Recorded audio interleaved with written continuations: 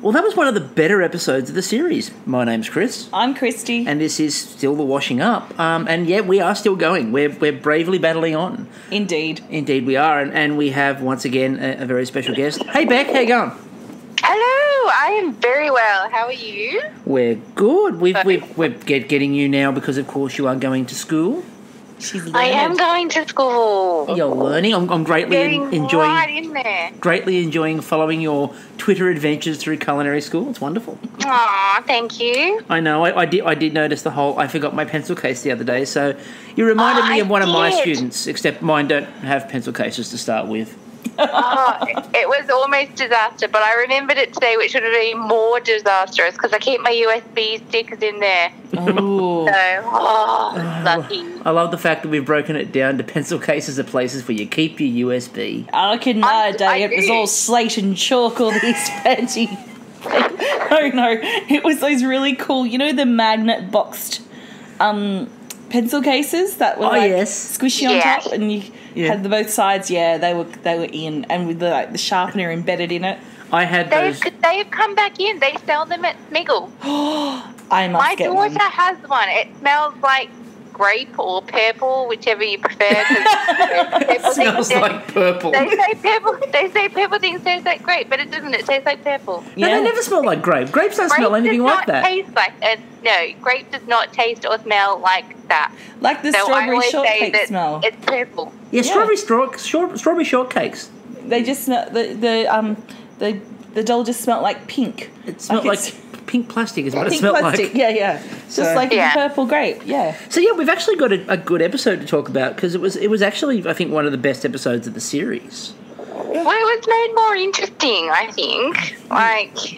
Yeah, was it just us? Because we were commenting... Same old. We were commenting when we were watching it that it just seemed to us that everyone was having better interactions this time. Yeah, and there were some good puns happening. And there were some really good zingers. It was zinger week. I've got notes.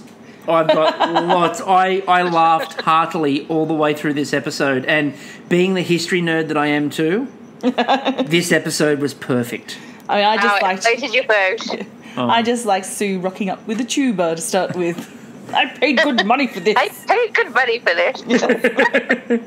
Now, I think that, again, there were some of the great Mel and Sue puns of the series, including little ones like, well, that's an Aragon. 2 hours to go. It's like, Jane, I want to see more from you. and then of course the way that Mel had to do that. Get it, Jane Seymour.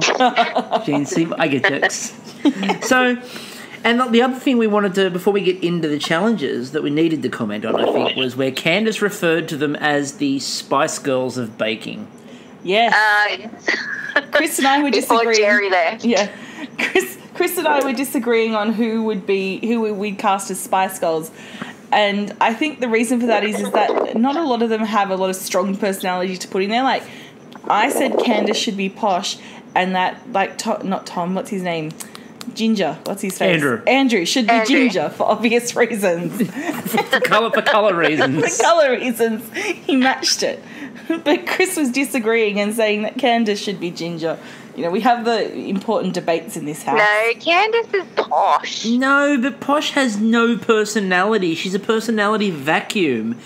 And let's face it, Andrew's the only one out of anybody in that tent who realistically works as Baby Spice.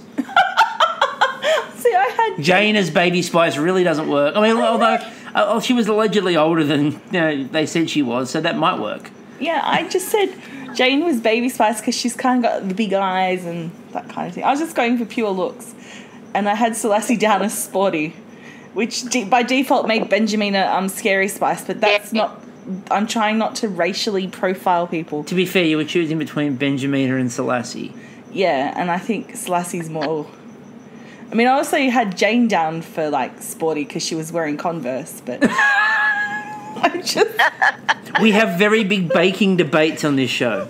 Question the important things in life. So pies. Pies. Now, there wasn't a sweary canary pie drop in sight. Pies. No. Yeah, there was no sweary canary pie drop inside. Oh, if only someone had just dropped one and said, fuck, it would have been the best episode ever. Yeah, that would have been. That'd be me. If I was on there and dropped my pie, I'd be saying fuck all over the place. Exactly. that's what we said. As we Totally. said when Fee did that on Australian Bake Off, it was one of the highlights of the series. Like, I think I would just be a constant series of bleeps, so you wouldn't hear me talk very often because I would be swearing. Just carry your own, just with you at all times. Yeah. But we chatted about this just briefly off air. Off air. Off air. Look at us sounding like a Those radio people. Ew. We're radio professionals with a Sure. cat sitting between us right now. Anyway, go on. In like the 30 seconds we're quickly chatting, is like the difference between English and Australian pies. Like, who the fuck layers pies in Australia apart from pie floaters? No, you just whack it all in together. Yeah. Yeah, you stash everything into the pie. You get rid of all the stuff you don't want anyone to see, and put it inside the pastry. And they had layered potatoes and pork mince. I mean, I like And pork pies. apricot was layered. Well, that's a good idea, though. Oh, maybe... Nah, I like both sorts. Let's have all the pies. You like country and western, is what you're I saying. do. You can never go wrong with pie, though. Like, You pies are delicious. You pop a Like, pastry whoever around doesn't like something. pie, there's something wrong with them. Now, I have to ask the question, now that we're talking about pies, do you just eat the pie normally, or do you take it apart and dismantle it, and do you have an order if you dismantle it that you eat it in? No, I eat pie normally, but when I was little, I used to pull the lid off Yep. and eat the middle with a spoon, Yep. and then eat the base, Yep. and then save the lid with the sauce until last. It's very close to what I still do. I take the lid off, I eat the lid first, then I eat the inside, then I eat the case. Yeah, I do that too because I'm juvenile. Yeah, I'm a toddler. And I'm eating a lot of the... I've grown and I've matured in pie eating, and now I just eat pie like, a normal person. No. I do that with like the party pies, but I don't often have a party pie. Yeah, I do that with party pies, and I only you do that. can't. I have a party pie every Friday at staff morning tea, Oh, to various degrees of cooked. So, like last week's were raw, so everyone just sort of went, yeah, let's not do that.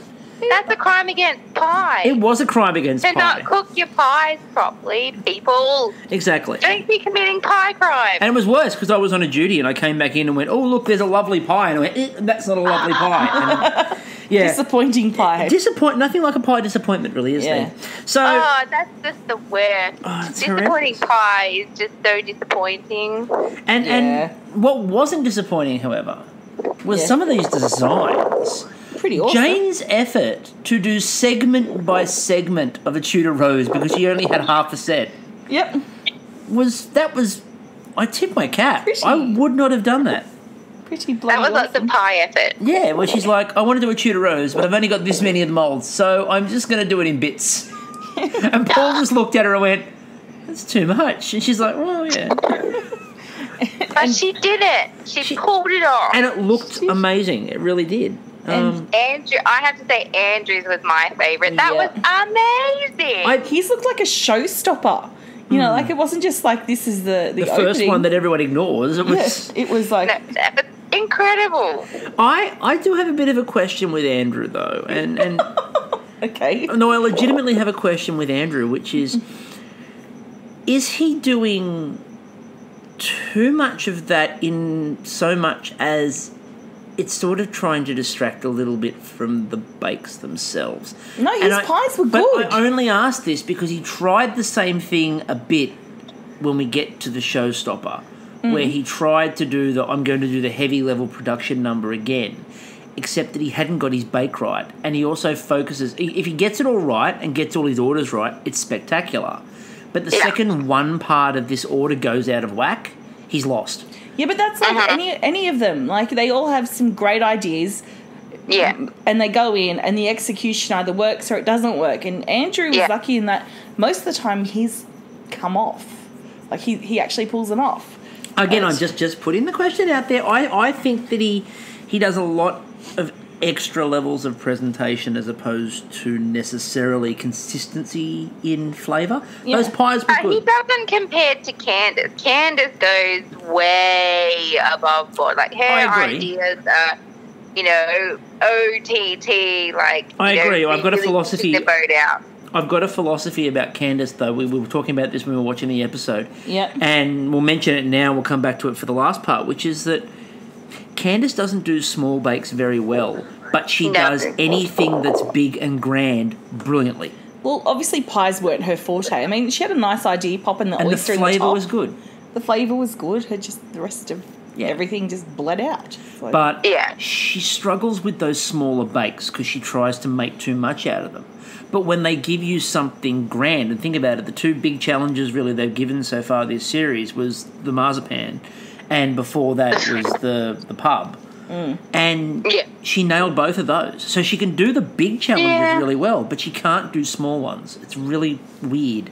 You'd expect it to almost be reversed, that people struggle with the big challenges. But no, she struggles with something simple. But on a random note, I just want to say, Selassie trying to bribe one of the, not judges, but someone with pie. Yeah, trying to drive with pie. Wrong host to bribe. You should be bribing Sue with pie. If you watch this episode... I think she likes pie a lot. What? If you watch this episode was mostly Sue Perkins walking around the tent eating everything. Yes. I loved the moment she went over to Andrew and came back with a bowl going, "Are these all offcuts, Andrew?" And just walks off with the bowl. I call it breakfast. I like the fact that Candace used cheaper meat for the pie too. Yeah. Because that's what I do when you've had the pies that I make. Well, everyone knows you use the cheaper meats because they take you need to cook them longer because they're stringier and tougher, and they work better in a pie. Absolutely. But that's the thing. I mean, the latest trend at the moment in all these places is we use prime cuts of beef. No. Don't use prime cuts of beef. The flavour works better if it's fattier meat. It's like in Australia, to get mutton is a bloody hard thing to do. Like to get proper mutton to cook stuff with. But I'll stop bitching about the kinds of lamb you can get in Australia, or sheep, I should say, and we'll keep talking about pies. Now all I want is Moran lamb, but anyway. We were watching one of the Anthony Bourdains the other day where he was in Sydney, and Matt Moran took him around and showed him some Moran lamb. And I was insanely jealous, as I always am, whenever Matt Moran's giving anybody Moran lamb. I've heard good things. I loved the first of the Hollywood looks of this episode was when Paul goes, "So you're shaping triangles by hand?" And Candace went, "Yeah." And Paul just gave her this look like, "What?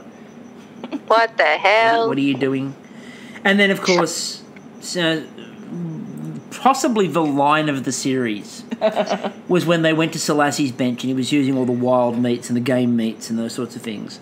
And where Mary Berry turns around and goes, "Selassie, are they wild for game?" And Paul interjects and goes, "They're livid, Mary."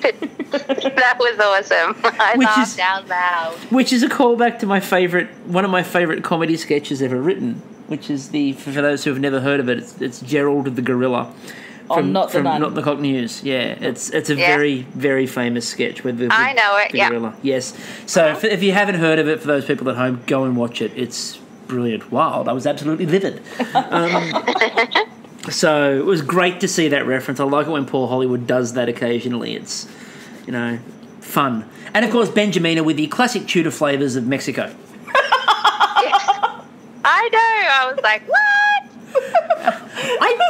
Weren't the conquistadors around that time? Is that what Spain was doing? When was that? No. Come on, history person. Yeah, you're around the right sort of era, but not really. I just don't know how you go, it's Tudor week, let's go Spanish, shall we? Mexican?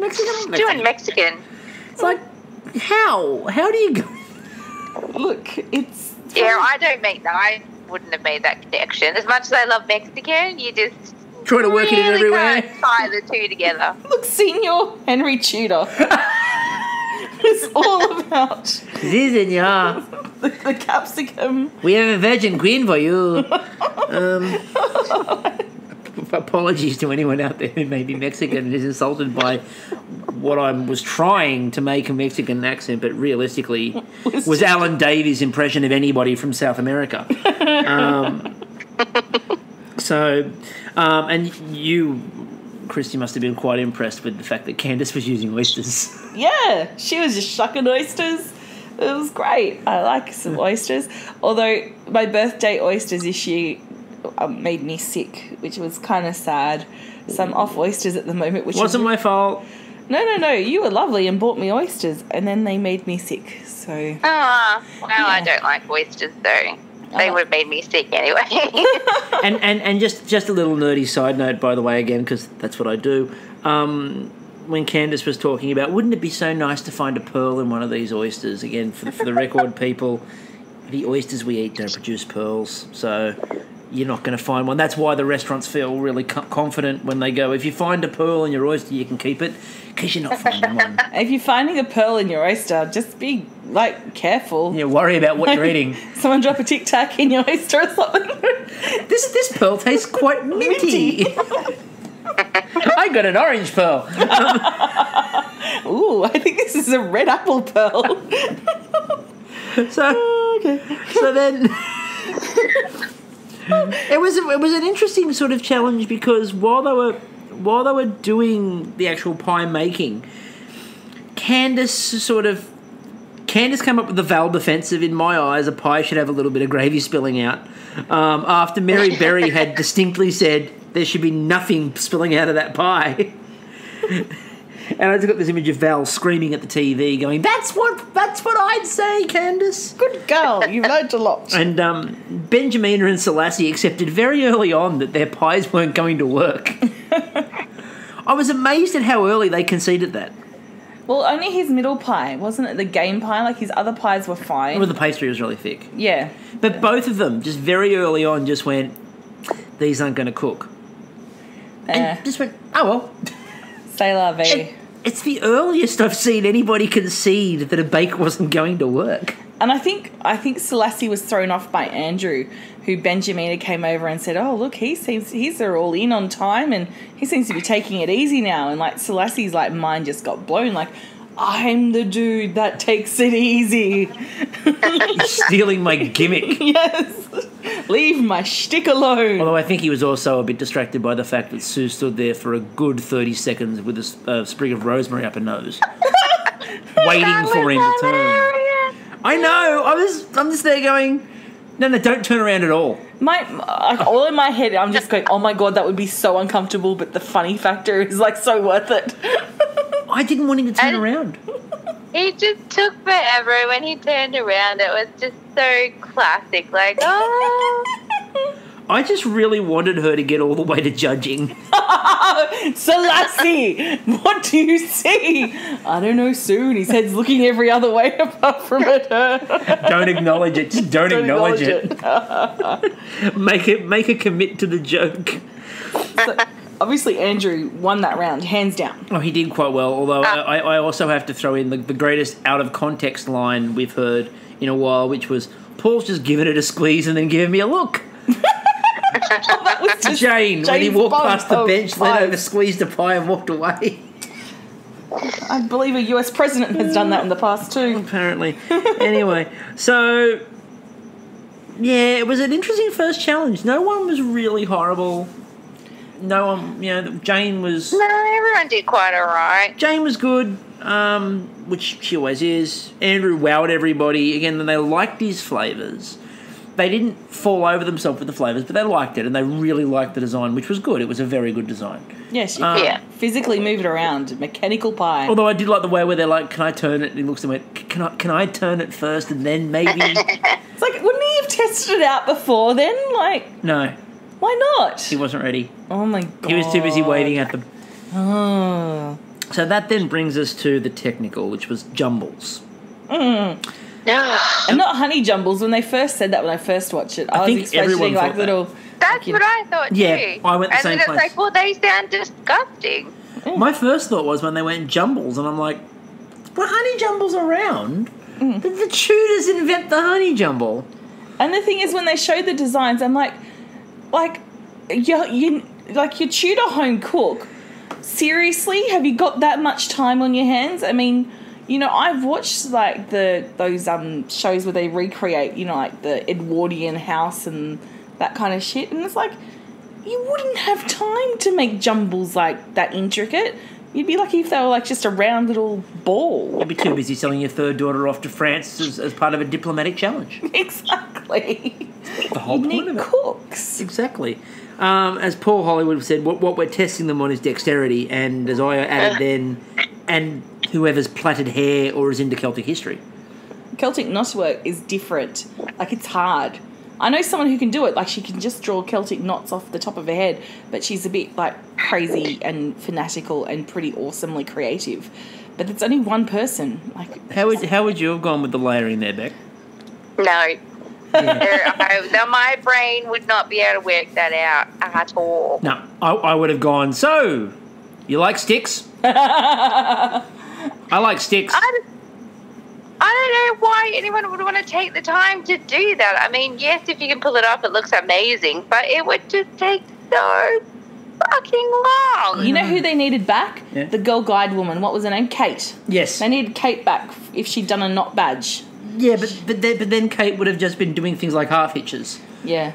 But what I thought was hilarious is Andrew thinking that the diagram was to scale. Oh, yes! Oh, God. I know! We're going to I'll jump forward to that and come back, because Andrew actually measuring the diagram, and then it fails, and then he said, obviously my measurements were out, or it's the diagram's fault. And he actually blamed the diagram, which he did not say measure the diagram. Did not say to scale. Jumble knot to scale. Andrew's like, I'm going to be really clever here and measure the diagram and convert it. It honestly looks like clip art, like knot work clip art. Yeah. Like you could look up how to do an overhand knot. Look at me remembering shit from guides and find that out. I would have done a reef knot because I can tie one of those behind my back still. Yeah, it's the kind of shit we learnt at Brownies and Guides. If I ever need a reef knot in a hurry, Yep. I know who to come and to. done behind my back. There we go. Well, I did say to you the other day, I learned something new about you on air every week. There you go. You were testing me on my reef knot skills. Shoot. It's brilliant. It's Shern. Shern. Shern and Purr. But I like the fact we're getting into the good instructions now. Their instructions for this episode were make a biscuit dough. Make a biscuit dough. And they were also given aniseed, mace and caraway. And, to Andrew's complete bemusement, a mortar and pestle. How can... A very tiny mortar and pestle, But how too. can Andrew be confused by a mortar and pestle? He just seemed stunned. Like he didn't know what it was. Like, he's looking around the room going, what is this? Like, banging it together. And, like... He is just a baby. Exactly, he's a baby spice. Thank you. He's a baby spice. Oh, that's yeah. Ooh. He led that. He led us. Twisting your words. Thank you. It was really funny to watch everybody overly precisely measuring. Like separated into 3/5 and 2/5, and there they are, absolutely put to the point where Jane had the leftover ball and cut it into fifths and put a little bit on each. You know full well that if Paul Hollywood is making this dough, he's just looking at it and going about there, bang. He's not measuring it out that specifically. Oh, you know, those Tudor housewives, they're going to do that. Yeah. I don't know anyone who's measuring that specifically on the 3/5. It's like, bang, done. There you go. There's your dough. Like, it was just so pedantic. And for some of them in particular to be that pedantic was just weird. Well, So I would be. I'm pedantic. I'm not. I was a bit worried with that tri-ketter. I believe that's the name of the thing. Oh, we're going technical. The tri-ketter knot work, that they were going to like summon things like Shannon Doherty and Rose McGowan. And the chicks from Charmed were about to come in and go, where are our jumbles? We're going to go and fight some What you're demons. suggesting is it was a portal to a jumble world. Yeah. See- yeah, I am. See, what I love about this challenge, and I mean, look, jumbles, yeah, you know, it's okay as a challenge. It allowed Mel to say two of the funniest things this history nerd has ever heard in his life. It allowed for Mel, and I actually wrote these ones down word for word because, damn it, they were so good, was when she was explaining the knot. And she Was said, it to Andrew? I suspect that it's Henry and Anne's hands meeting around the knot of the tricky situation that they were in. And she's so earnest about this description of it. And then the best one, which was the gap. The gap, I believe, symbolising the dissolution of the monasteries and the division between church and state, and the gap symbolises the alienation that Henry felt. It was so earnest. It reminded me of something we used to do when the monorail was still in Sydney and still a thing. And there was a period of time where a couple of my friends would get on the monorail and we'd have a little bit of time up our sleeves. We'd be on the monorail and we'd just go around in a circle. And as tourists were getting on, we would invent fake history and like point at random buildings, and then we wouldn't tell everyone what we were going to say, and we'd just start coming up with what had happened there, and then everyone would join into the events and add to it, and you just have the tourists going, oh, and they're getting, and you can just imagine them going home and talking about, that's where the Australian Prime Minister was assassinated by a kangaroo. And That's so mean. but funny, but very funny. And But very mean. but very funny. And it was a good challenge because you had to come up with somewhat, like we didn't come up with that one because that's not as believable, but you had to come up with somewhat believable histories. And everyone had to go with it. It was really good fun. And it was a little bit like, watching Mel was a little bit like that, where she's just inventing this very true history of these biscuits being invented to explain Henry's kingdom. Yeah. It was wonderful. I did like the little cutaway again to find out about Tudor marzipan. They had to go into a proper Tudor hall and do proper Tudor things. I suspect that what had happened was that Mel had already gone and filmed her piece on Tudor sugar, because before that she turns around and she starts explaining to Candace about the fact that sugar was a very rare item back in Tudor days, and they used to hold banquets all the time about this. Then they cut to the piece where she was talking about the fact that sugar was rare in the Tudor days, and they used to hold banquets on every occasion. So I think she'd already done her VO first, and then they cut back to her in the tent talking about it. Yeah. I don't know. Would you have put the sugar on? I mean, and I know hindsight's a wonderful thing. Before or after? Before. Yeah, I would have put it on before too, because you wanted it lacquered a little bit. And I felt that you wanted it lacquered and you wanted it to shine, and you want, Because how else is the sugar going to stick on? If it's already baked, there's nothing to hold it. It's not like it's a donut. You're not like, No, you want the sugar and flavour. cinnamon in You a want the donut. flavour. You want the flavour of the sugar to really sort of take over as well, because you want to show it off. And give it colour. Yeah. That's why a lot of them went so pale. Yeah, and then they got a little bit. Yeah, and then that was the thing. Like when Andrew made a comment about Candace's going in there and was talking about, she put hers back in there. Mine are very pale, but I think I'm going to be okay. And Candace was the one who nailed it. Because she put the sugar on, took them out halfway through, put the sugar on, and then put them back in.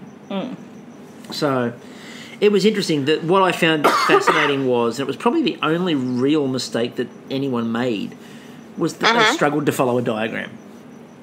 They really struggled.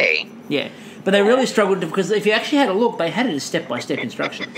Yeah, but have you ever tried to tie a knot from like step-by-step instructions? Once I tied myself to the book. The book on knots. I tied myself to the book on knots. No, it's very difficult because there's like little intricacies and you have to be like a knot whiz to get it. Is that a new show? Yeah, knot whiz. It's going to take over on... It's the opposite of rock whiz. Yes. Knot whiz. Yeah, the aim is to get all the questions wrong. That's the aim. So it was interesting because Benjaminas were raw, and in the terms of the bulky knots, which Paul had said beforehand, that it was interesting that Paul commented that you need to do those bigger ones earlier because they're more doughy, and then they didn't really come back and talk about that at all. So they set it up as something people can get wrong. Benjamina sort of got it wrong, and they didn't even really focus on the fact she got that wrong. They just Wasn't it Selassie as well? He was putting his in at the same time? Yeah, Selassie did the same thing, whereas Candace got the colour and the shape right. Apologies to Dave Grohl for that colour and the shape reference. And Jane's were not brilliant, but her pies were good, so that's what she ordered her. So going in, it felt like, before even Paul and Mary said it, it felt like it was between Benjamina and Selassie. Yeah. Yeah. And it actually felt like they were setting up for Selassie to go. It was really interesting at the start when he talked about, I'm the only one here who hasn't been Star Baker. You know, that's an achievement in itself. That's almost like they're setting him up to leave. Yeah. Well, I expected it to be him, actually. So I was did I. surprised when they said Benjamina. So did I, and I think so did he. Yeah. I think he was sure, and we'll get on to the showstopper now, which was the marzipan centerpiece, the marchpane. Marzipan. Yeah, I know, marzipan. It's I haven't disappointing. tried it for ages, but the last time I tried it, it was disgusting. Marzipan and carob in a cake would be my dream horrible cake. I remember trying marzipan for the first time, and everyone's like I was the BHAG family again. Hello, BHAGs, love you guys. And I got to try pumpernickel with them for the first time too, which is really cool. But I tried marzipan with them for the first time, like, oh, it's delicious, it's really sweet, you'll like it. And I ate it, and I went, no, never again. Sadness. No. It is sadness. Marzipan and carob, I told you. Have some more of that scroggin. We're back to the scroggin again. Always back to the scroggin. With you. Anyway, so the marzipan centerpiece, Selassie didn't seem to care. Nah. He couldn't have cared less about his marzipan centerpiece. Really, in the middle. I'm not going to bake that. I'm just going to blowtorch it. Well, he tried it, which 3 didn't times? work out for him very well. I got the feeling that Selassie had just decided, you know This is what, it. I'm going home. I don't care. It didn't even look like there was a cake inside. You know, like it was just tiny. I actually like the idea that in Selassie's head, what he was saying to himself was, wait, we're doing marzipan? I'm out of here. Next week we'll be cooking carob. What's next, carob? No. I did love Sue's reference to Sir Walter Raleigh's cheesy tear and share. I just love to see an alternate view of English history told by those two. I think it'd be great. Well, it could be in the works now. Could be in the works. They don't have Bake Off. Now, I brought this up before, but Andrew's doing too much. Again, Candace does too much as well. We both know, and it brings her unstuck. All know, and it brings her unstuck all the time. Not tonight. Didn't bring her unstuck in this one. Andrew, on the other hand, was Got lucky. Andrew was brought unstuck By his by nuts. something that was quite sticky, and we have to go there because it's Andrew in the tent holding 2 little nuts, waiting for them to drip. and the way that he sat them on the nights That was wrong. and the look Paul gave him. that Hollywood gave that him. was hilarious. You can just imagine hour after hour of outtakes of them just laughing About Andrew's nuts. about Andrew's nuts. But this was the problem, though. He put so much effort into those. I mean, he, 3 caramels? Yeah, but he also Yeah. did the horse, marzipan horse, that he made the mold for. But the marzipan horse didn't take a lot of time. I was No. just watching that, whereas he made 3 caramels. Yeah, that's true. And They crystallised if you into looked at the those two. rest of his marzipan and the cake, it had collapsed. You know, like, one whole side of it was wonky, and he didn't bother about that because he was too busy holding 2 candied nuts. Watching, It's so stereotypical of a man to be ignoring the marzipan and concentrating on just his nuts. because he was holding 2 ginger nuts walking around the tent. And then he stuck them onto the and I like the way that Paul just so understated just goes, you probably should have put those in their hands and placed them a bit better. I like to think that in some place in medieval England that there was groin jousting. So we just referenced groin joust. Which I'm sure is something featured somewhere. I'm sure there is. Okay. We'll go and book you that URL and you create your own website. No. Groin jousting. Please don't Google that, people. No, please let us know what the outcome is.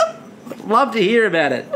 So, don't want pictures, we just love to hear about it. So, anyway, Andrew didn't really focus on the right things, focused on his nuts, went badly. Benjamina's hedge. Yeah. Mary Berry seemed thoroughly confused that wasn't a full-size mace. She did. There was this Zoolander moment where she's like, "You'd have to be very thin to get through there." I'm expecting to go, "What is this? A maze for ants?" It's like, you'd have to be thin to get through it. It's like, it's a cake, Mary. Once again, much like the knot in the diagram for Andrew, it's not the scale. I don't know, I like Benjamina's cake. I thought it was fine. I thought it looked great. I thought it looked significantly better than... And again, I love Selassie, but it looks so much better than Selassie's. It actually looks like it had a lot of thought going to it. The bake was good in it. Selassie made a crown, and beyond that, just sort of... They didn't even talk about his cake. No. No, it could have done with cooking longer, they said. Yeah, they said that his cake was basically undercooked, and the outside of it looked a bit meh. And I think his idea was good. I think the idea was great. If he had put more thought into it. Like, the sword was good, and the crown hanging off the sword was good. But Selassie's... That's almost Selassie's whole series in a nutshell. Great ideas, but... Yeah. I don't think he... The execution's not there. Except for the roses that he piped. I don't think he got the execution... He's got the execution right on anything so far. Look, to be honest with Selassie, like...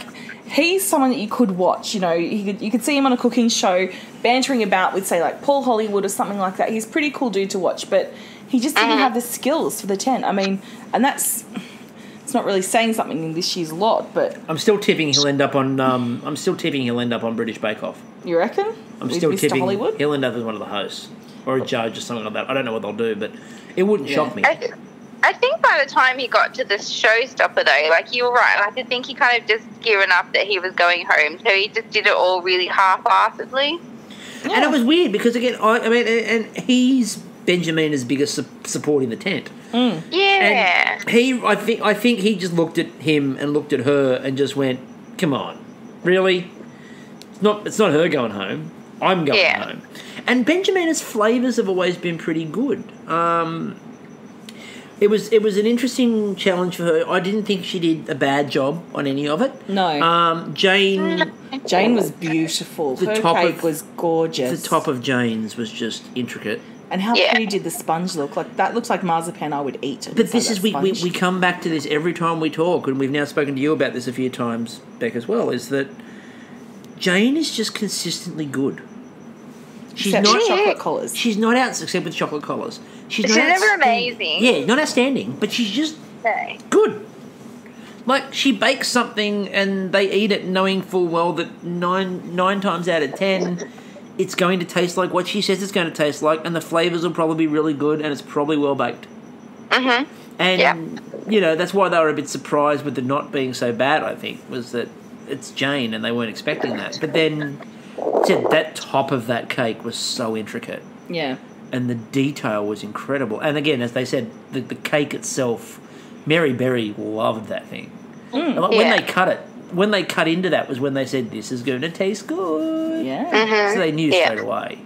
And as we said before, Candace does big really well. Wow. Yeah. That peacock was amazing. I mean, at first I'm like, "Oh, you got that idea from Nadia." Yeah, it was a bit of borrowing from Nadia with the pops and the colour and stuff like that. Yeah, but it was the gorgeous. The execution on that peacock, and like they were talking about the flavours, and the mint tasted like mint, and the orange tasted like orange, and snozzberries tasted like snozzberries. But she also had the wow factor when they cut in the blueberries were in the middle. Oh yeah, the surprise. Yeah, like it was a real Tudor inspired cake. What I liked about her challenge was that she put thought into this one. There was a lot of detailed preparation going into this. Those peacock feathers. Wow. They were insane. And to have to bake them and pull them out and not have them crack. Yeah, I would have been terrified that moment of getting them off the paper. I kind of gasped a little bit.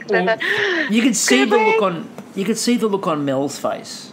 Well, she's just standing there looking at, oh no. Yeah. But Candace just went in with confidence and went, "Got this." Selassie's other thing that he did well, by the way, was I think what actually saved Selassie was the Mary Berry special. Oh, putting booze in it. Yeah. Booze. When in doubt, booze. And I like the way that she looked at him and went, you like putting alcohol in your bakes, don't you? And he goes, I do like a bit of alcohol in my bakes. And she gave him this look, not a wink, Just to look like just a look of you and me both. and the other one was, I also, again, the history nerd in me really appreciated the fact that he actually did historical research for his... He was awesome. He just prattled out, and the sword is to represent the battle This of... this represents, the outside represents the wives of Henry VIII. Yes. You know, and then he represented the battle with the sword, and it was at Bosworth Hill, and it was great. Historically, it was wonderful. I mean, execution sucked. Unlike most of Henry VIII's reign, where the execution was quite good. But, yes, history jokes, nothing like them. Nothing like them. Yar, someone should be keelhauled for that one. Anyway, overall, I thought Selassie was going home. Yep. And he had the look on his face too. I didn't quite understand this one. This is probably the first one where they've got rid of someone and I haven't understood it. No. Because she didn't have a good week. No one's saying she was good, but I thought Selassie gave up. Yep. And I thought it was obvious that he gave up. And if ever there was somebody sending a message to the producers going, I'm ready to go now, it's Selassie. Yeah. And, they sent Benjamina. Which was just... I was really shocked because when we were watching the episode, I'm like, it's either going to be Benjamina or Selassie. And then when they said, like, Benjamina's going home, I'm like, have they made a mistake? Is this like the Oscars? Is this the La La Land moment where they turn around and go, no, actually the winner was Moonlight. Moonlight is the baker actually going out. So, no, it was an interesting one. But, I mean, the other thing is, and this sort of has gotten away from all of us, I think, next week's the semi-final, which it sort of creeps up on you. I think it's going to be interesting. I think it's going to be interesting because you've got Jane, you've got Candace, you've got Andrew, and you've got Selassie. Yeah. Which, I won't lie, I love Selassie, but I wouldn't have expected him anywhere near the semis. I don't, no. He's not going through the final. It's got, like, the other three are just miles ahead of him. And he knows that. Be interesting to see what he produces next week. So that'll be fascinating to watch. Yeah. But overall, though, I mean, your impression, same sort of thing? Surprised about it not being Selassie? Oh, I was completely surprised. I just thought, they're going to say Selassie. And then, I was watching and I could, kind of tell that Mel was going to say Benjamina, but she didn't want to. Yeah, and I mean, they really gave it away when they did a close-up shot of Selassie for forever, just before they said it. Yeah, and then I was like, that was unexpected. Yeah. And I like how Jane said, she thought it was going to be her, and I'm like, no. What? Yeah, Jane's like, I'm in trouble. No, you're not, Jane. No, you're not. I just want Jane to go and get some confidence because she's such a beautiful, talented woman. And she does always seem surprised when someone says she's done something really well. Yeah, or she apologises for it. And, I know that. I do that all the time, too. I'm sorry. It's usually a particular week in the month. But, it's like, Jane, I just love you, darling. I just want you to, understand that you're an amazing woman. I think she's going to win. She's ahead. She's so good. She's the consistent one. She's consistent. She bakes well. She's got talent. She just needs confidence. So she's consistent and bakes really well. Andrew's got some really amazing concepts and designs and props. Candace has good flavours in everything, though. Even when she does something that looks really horrible, they always say tastes good. It tastes really good. Like that fluoro, what was it? Yeah, when it was it tastes great but looks like a mess, which I didn't think it was a mess, but anyway. And then Selassie, well, we love Selassie. Selassie you'd want to hang out with. Selassie you want to go on a bike tour of England with. Yeah. Because, he'd do that well. He'd drive on the bike, I'd ride in a car. Because bikes are Weird. Indeed. Indeed. So that was kind of the episode, and it was a good one. I liked it. I was happy with it. Yeah. You know, again, it was a really good one. Now, just before Apart from the ending. Yeah, apart from the ending, which was a bit of a downer, but you know, we're getting to that point of the season where it's going to be a downer anyway. So. Well, that's right, because we're coming to the pointy end of the stick. Exactly. You get to that point where they start, you know, shafting people with that pointy end of the stick. Excuse me, I heard all your references earlier in this episode. Give me this one. I was going to say it's the pointy end of the jousting stick. There was no pointy end of the jousting stick. It was very well rounded. Anyway, before we head off, just quickly as well to let people know out there, when British Bake Off's off, we've got a couple more ideas, obviously, before Australian Bake Off comes back.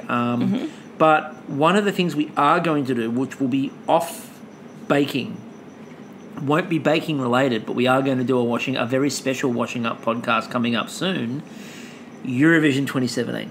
Yay! Apart from the announcement of who's representing Australia. Which we won't go into. No, it's disappointing. But we're all Italy. We're Team Italy. We're Team Italia. But yeah, we're going to be podcasting after Eurovision. We haven't worked out if we're going to do both semi-finals and the final or just the final and do the whole weekend. But once we've worked that out, we'll let you know. But we're going to be doing Eurovision this year, which we're really looking forward to because, you know, we do get up and watch it. Yes. We are those people. Yes, we are. And I may have a very large Eurovision Spotify playlist. So that's all coming up. And there's also something, I'm not going to say too much about it, but keep an eye out. There's a special podcast which will be dropping this week involving myself and a certain member of the Australian Bake Off fraternity. Not doing this sort of reviewing, but we're going to be talking about a show on Netflix, maybe Chef's Table. They might nerd out. Maybe we may be food nerding out. So keep an eye out for that one. That will be recording extremely soon. And quite excited about that one.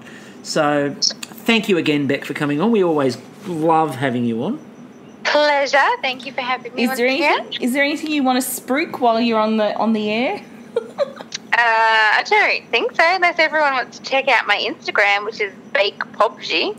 Check that out. It's really good. I do that a fair bit because there's some amazing baked goods on there. And Ben, got anything coming out you want to plug while you're at it, or?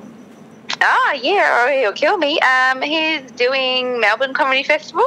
Woo! Which is coming up very soon. Starts on the 30th of March, and I'm not sure when it goes to because I haven't paid attention to that. He'll be home at some point. Yeah, he'll be home at some point. And he's also doing Sydney Comedy Fest just for one weekend in May, so you better get to that so you don't miss out. But you'll have to check dates. He's spruiking it all over Twitter and Facebook and everything, so we'll retweet it out. And of course, he's got his book, so go and buy the book. Buy the book. And he will have another book coming out later on in the year. Nice so work. Look out for that one as well. Nice work. Yeah, we'll retweet links for all the comedy festival stuff. I remembered seeing that his comedy festival show was on, so hence why I just prompted you there. So thank you. All good, and he can remember this around that week that he does at Sydney Comedy Festival. Hint, hint. So anyway, having dropped that hint, I've been Chris. I've been Kristie. That's been Beck, and we will catch you all later. Bye. Bye. Ciao.